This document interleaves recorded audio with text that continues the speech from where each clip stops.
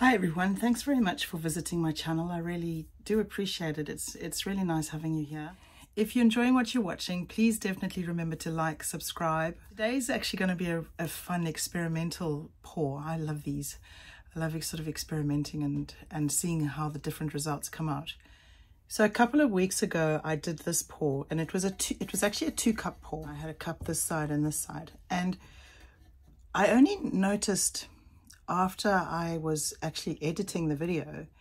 So when I did the pour, I lifted this cup very quickly. Like I put it down, I lifted it quite quickly, and I was tidying up my sides and everything, and I left this cup sitting for a lot longer. Like I really did leave it sitting for quite some time. And I noticed they both produced quite different results. You know, when you look at it, one that came up quite quickly, there was, you know, there's a lot more blue. One was, like I say, the part that sat for quite some time. And it was mainly, like a lot that's come through here, it's a lot darker. So I thought, I wondered if we did a fast flip cup and then a slow flip cup and then compared the results to see what happens. So because this is an experiment, I'm just using one of my little tester canvases. It's only a 20 by 20, nothing very big, and I've only mixed up 3 colors today: warm blue, and a marina kind of aqua, and a metallic blue.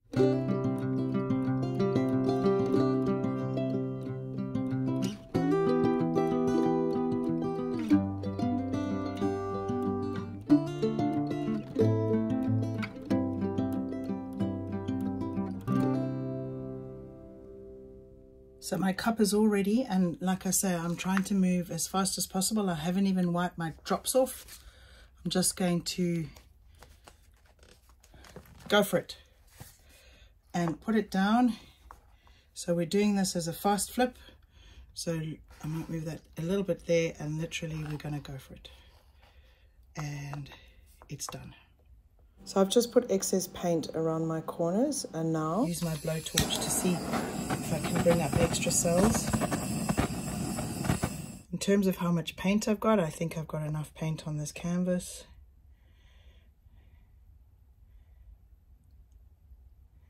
I'm just getting it into all those little spaces. Now I've missed a space, so I just want to take it back there, get it to connect. I wonder if that will connect it quickly. Yeah, that's what I wanted. So I'm off the edge there, and I'm bringing it back as quickly as I can. Same again to there, pushing it off, sort of snapping it back. Same into that section there. And because I do want enough paint on the bottom here, but muddy now. So I kind of want to have the flexibility of being able to push quite a bit of that off.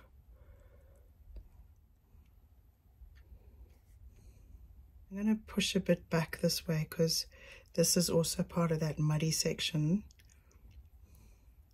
Come on, go. I don't want to lose too much. There, go, and then come back. Because I really like that dark blue line. Oh yeah, this is nice. I like the colors. I think it's a good little pour. Here's it on the table. And if we go in close,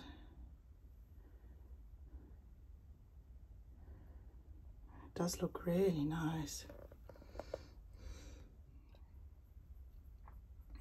See, those are nice little, those cells there I think look really pretty. Little satin rings. It is nice. So there it is. So now I want to do this exact same thing, but I want to do it slower and see what the difference is. So I've left this sitting for a little bit over 5 minutes. I kind of lost track of time. I don't know what it's going to be like. It might actually be quite muddy, who knows. Oh, there's a bit of a vacuum that's been created. I want to just push that up there a little bit, and then I'm going to pull it back right back.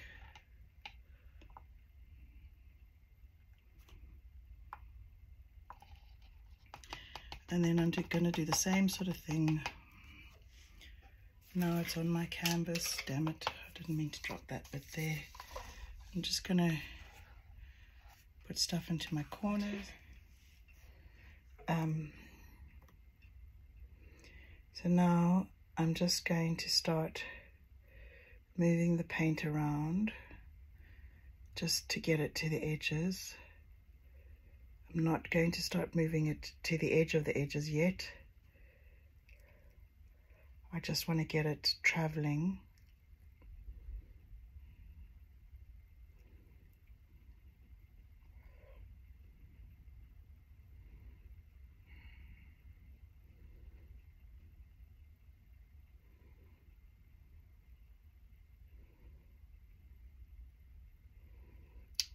One of the things I find so frustrating about pouring at times is you often get, like, really, now there's something stuck there. I need a stick. What is that? There's something obstructing it there. I don't know, that I might have made a mark there now.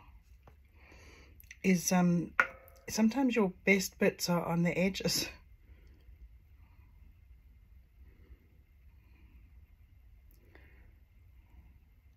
Which is certainly the case on this one. And so when you go over the edge of your canvas, you're going to lose, you know, the nicety of it.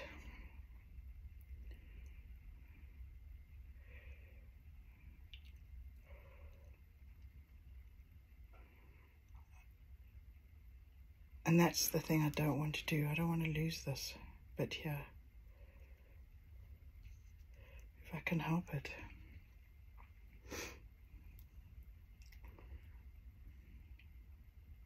Right, let's keep going. Oh no, let's not. I want to bring this paint and stitch it into that paint there. I'm going to have to take some paint back over this way to get it to go over that edge. Let's try and... So I wanted to show you these two pours side by side, and this was the fast flip cup and this was the slow flip cup, and when you actually come in close you can see the difference. So the fast flip cup has more definition. It's kind of like crisper. The colors are crisper. I mean, it's a very slight difference, not by much, but it definitely looks I don't know, a tidier pour. Whereas this one, it's a lot muddier. You can see it's just a little bit more cloudy. It's not as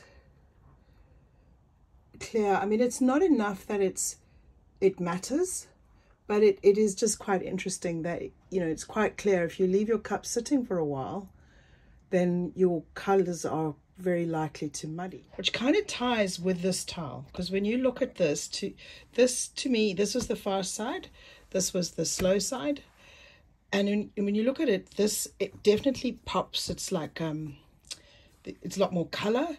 This definitely is a lot more muddier. So it definitely shows you that the longer you leave your flip cup on your, you know, flipped over, it's going to get more muddy, a little bit more blurred, a little bit darker.